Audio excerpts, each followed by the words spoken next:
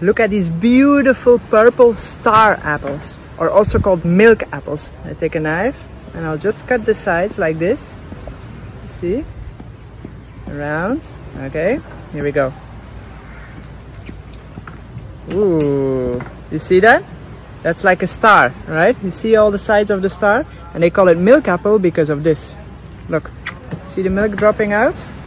Woo! Did you see that? Let's try it.